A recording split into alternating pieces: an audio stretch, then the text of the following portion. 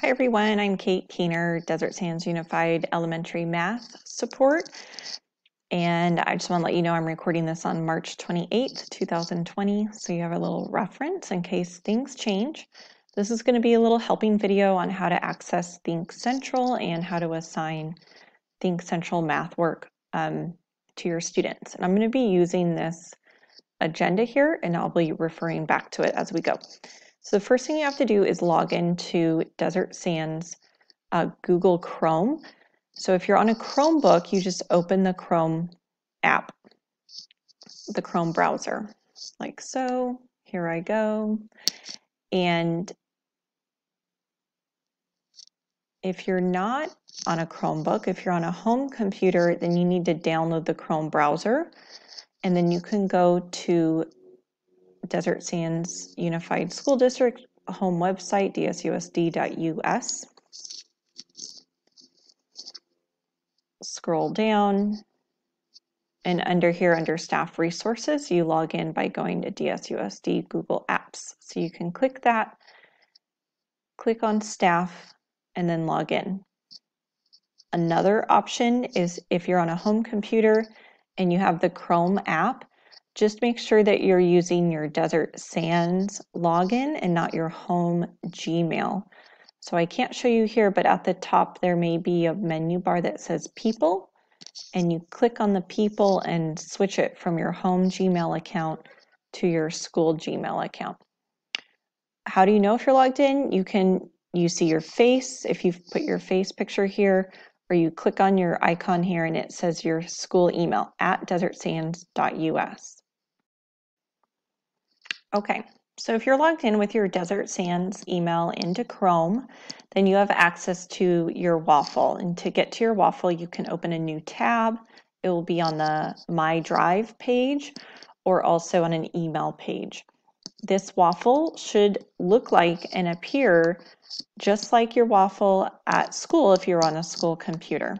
And again, if you're on a Chromebook, this is all easier. You didn't have to log in because you logged in at the beginning, and your waffle should be there on any new tab. So we're going to scroll down and we're going to click on ThinkCentral. So when you click on the ThinkCentral icon, it should not ask you to log in. If it asks you for a name and password, then you did something wrong. If you're logged into your school account, it should automatically log you in and take you to this homepage. Now, before you can assign any work, you do have to set up your class and manage your class. I do not have a video instruction for that. I only have a PDF instruction, which is posted on the elementary distance learning math support webpage, which looks like this.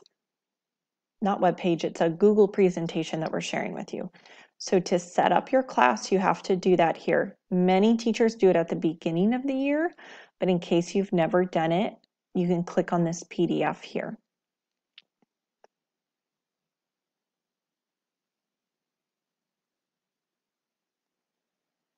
So that needs to be completed before you can assign any work. Now you can view resources without that done, and I'm going to show you how to do that. So when you go to this home page, we have like a quick start guide to resources. So you would click on your grade, and here you see your teacher edition, the interactive student edition. You have the practice book, TE means teacher edition, so that has the answers. The student edition, that's the e-book, is different than the practice book. So the e-book is like the textbook, and the practice book is for them like their practice worksheets. So here's some quick resources that are like highly used, okay? Quick resources and how to view materials. All right, so I usually don't go through here unless you want to view an entire practice.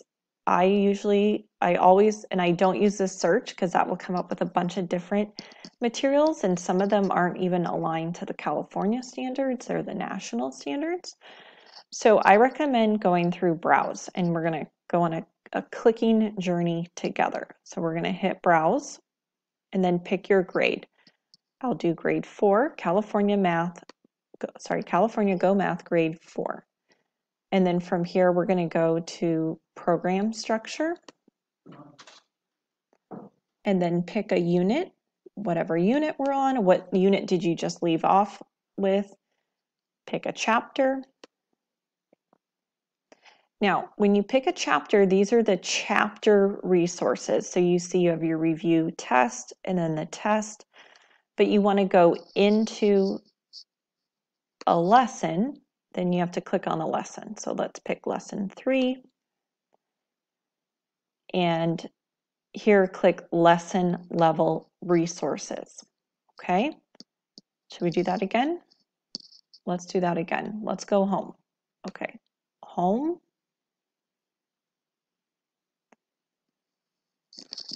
Ready? Browse. I'm going to click the browse button, click the grade. I think I picked a different grade. Is that okay?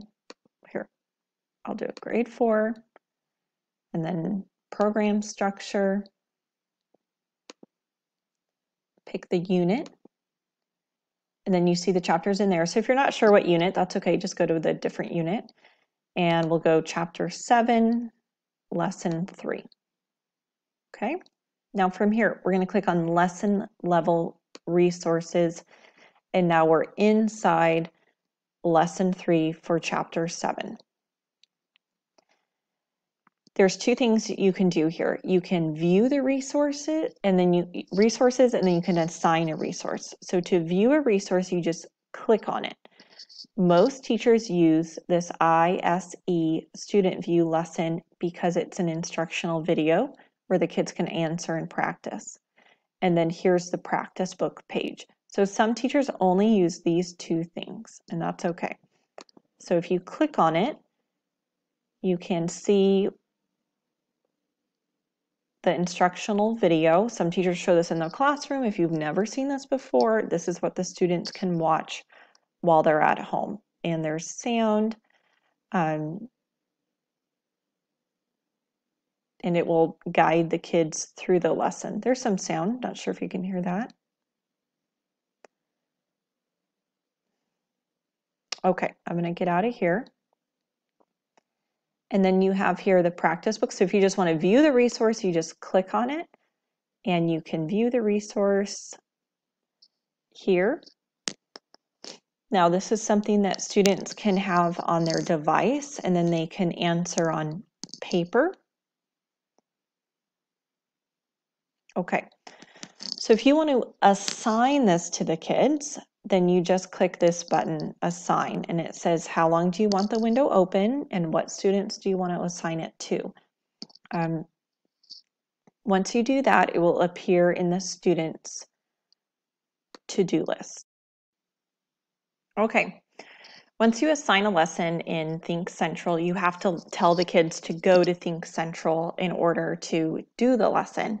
So we recommend doing that through whatever platform you decided to use to communicate with your students. So are you using email, Synergy, Remind, or the easiest way, in my opinion, is the Google Classroom. So every day you can make an announcement, and your announcement might look like, here are all my Google Classrooms, but you can click on your Google Classroom and type something in right here, like, good morning, students. Your lesson for today is Unit 2, Chapter 7, Lesson 3. Please log into ThinkCentral in order to do that lesson. Let me show you. So you would do something like this. Hello, students. Today, go into ThinkCentral. And you would paste this in. Or if you have their assignments for the day, their English, their writing, their PE, you know, science, social study, whatever you're doing for the day or for the week, you would just tell them to go to ThinkCentral to view that, and then you hit post. Okay. Let's check our agenda here. So, troubleshooting. What if you try all this and it doesn't work?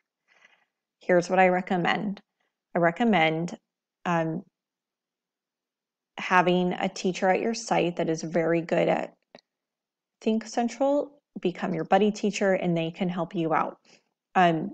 I don't have any students, so I can't practice assigning to kids, and I can't figure out if you're having trouble through email. It's very difficult for me to help you when you're describing a situation when I can't see it. So first, check with a teacher at your site that uses ThinkCentral a lot. My other very good suggestion is to use Google Hangouts. Now, again, if you've never used Google Hangouts, that's okay. It's in the waffle. So open a new tab and go to your waffle. Google Hangouts is very much like Zoom. So if you're getting used to Zoom now, you can go to Hangouts. You can do just a message, a phone call, or a video call. And in the video call, you can share your screen.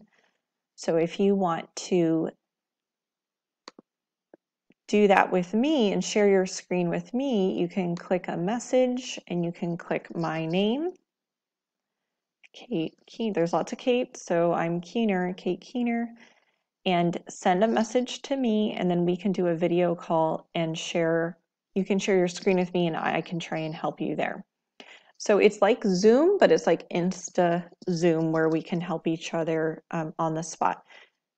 The neat thing about Google Hangouts is that you can see if people are online or not. So if they have a green little dot next to them, then that means they're online right now and they can help you out. So we have our office hours as to where we're online. This video is going to be on this page, and what this page is showing with the math support for distance learning is what I was talking about, the clicking. Once you're in ThinkCentral, click on Browse, go Math, your grade, program structure, your unit, chapter, lesson level resources, and then Assign. Also on this page are 3 PDFs on how to get started, how to assign, and then how to give assessments. So for now, that is just some tips on how to get started on the ThinkCentral. I know logging in was a big trouble for some people, and then how to get your class set up, and then how to assign, and then what to do if you need help. But if you need anything, I am available via email. Again, my name is Kate Keener, and there's a few Kates and Katies helping us out. But kate.keener@Desert Sands. So thanks for watching, and I hope this video, I hope this video helped you out.